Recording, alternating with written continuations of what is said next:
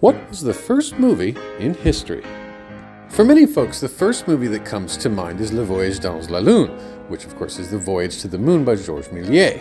Although it was released in France in 1902, it is not the first film.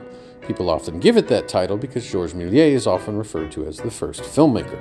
Others give the title to Louis Le Prince's 1888 Haymarket Garden Scene. You have now watched the 2.11-second film 5 times. But even it is not the first film. We need to go back a further 10 years. To 1878 and The Horse in Motion. This is considered to be the world's first motion picture and was created to solve an argument about whether a horse's hooves completely leave the ground during a gallop. It was created using a series of 58 photographs that were then transferred to a disc and played on a machine called a zoopraxiscope. Props to history.